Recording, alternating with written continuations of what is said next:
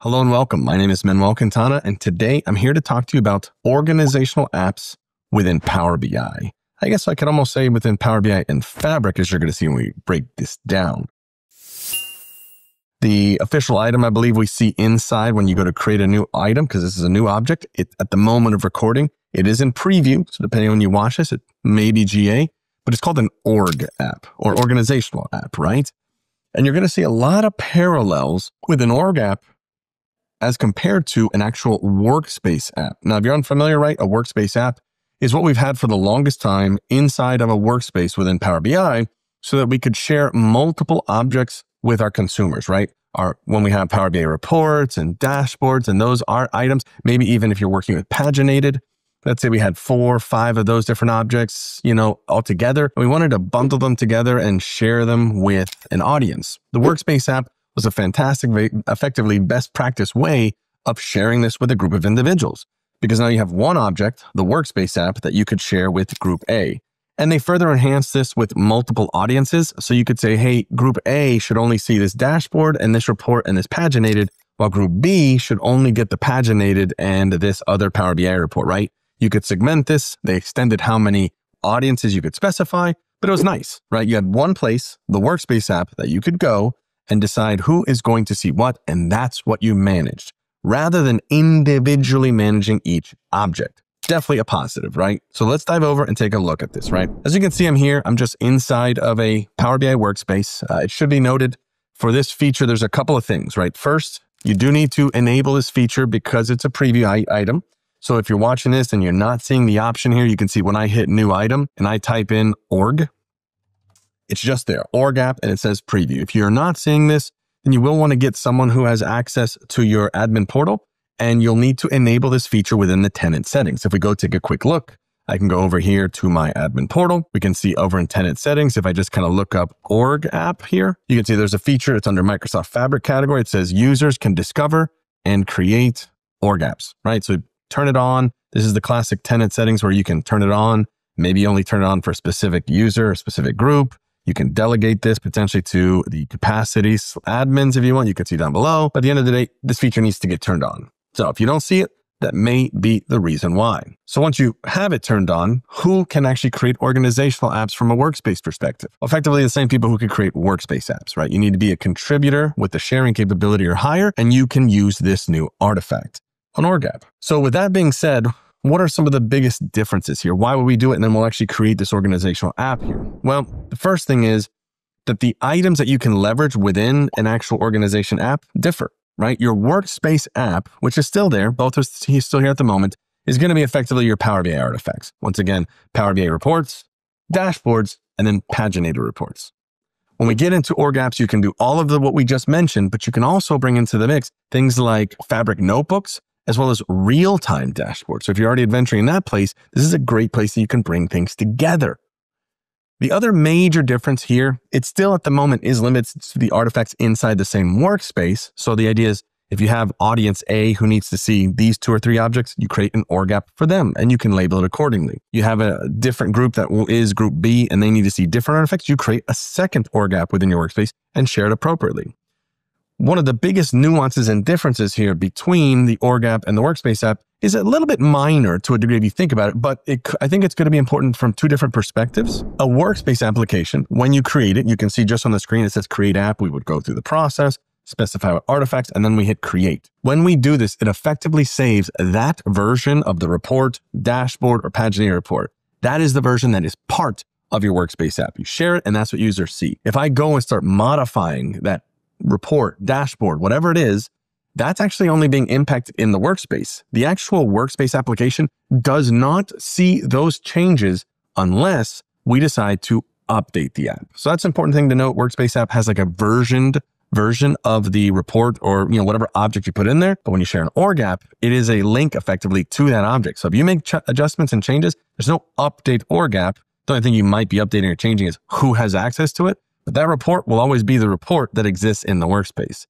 When you add a user to an org app here, it effectively gives read access to the object directly. So you could just give them a link to the individual report and they can access it that way too.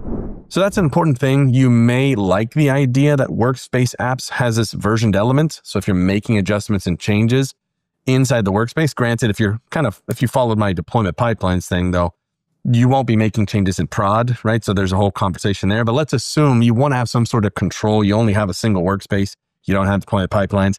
It's kind of nice knowing that you can make adjustments and changes to a report and it's not immediately showing it to the users until you're ready, right? When you hit that button. So there's a nicety in that. But from the other perspective, if you do have some sort of control process there, some sort of lifecycle management, and these changes are undergoing their scrutiny that they should be, it's kind of nice knowing that you don't need to update an organizational app to see that immediate current present view of that object in question.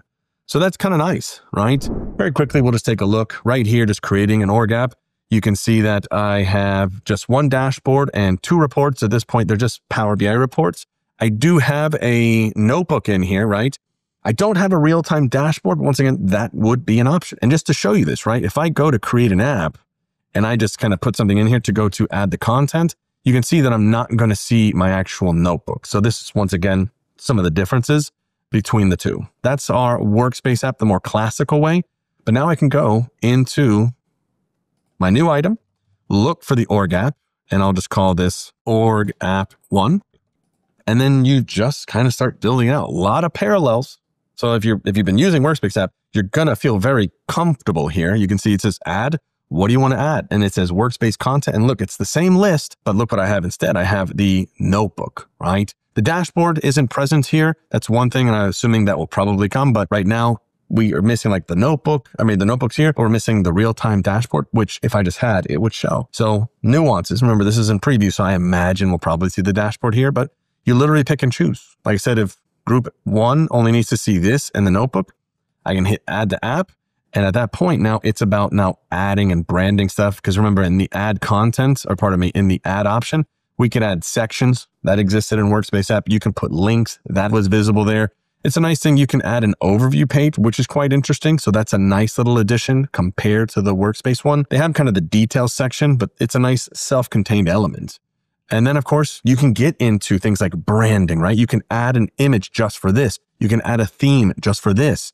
So it's kind of nice. And this is org app by org app that you can accomplish this.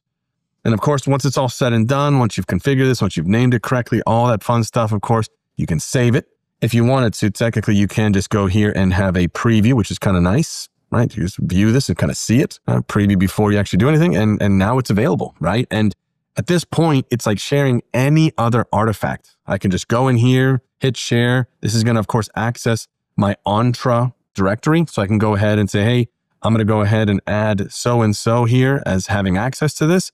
And I can add my trainer. So I can add a security group if I wanted to. I could specify a specific individual in my organization. So once again, the same as a Workspace application, which is nice, right? There's not a lot of new stuff you're going to need to learn here, just understanding what's supported and the live version of each of these objects. But it's in here now. There is an object in here, an org app that you have access to, and then you can share.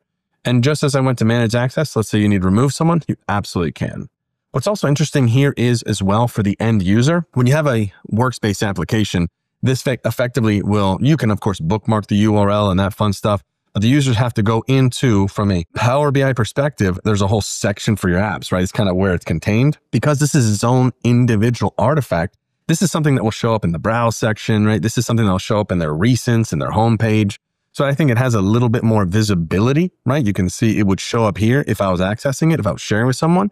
So it kind of has an additional degree of visibility that otherwise the Workspace app does not. Some interesting things. Once again, it's here in preview. I'm assuming we're going to see even more come out. I mean, we will have to kind of see what the future holds as far as the idea of Workspace apps and these organizational apps, as there is a ton of crossover between the two.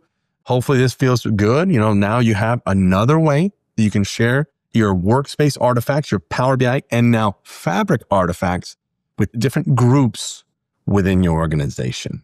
So hope you enjoy. Hope you like creating your organizational apps, your org apps, and I'll see you in the next one.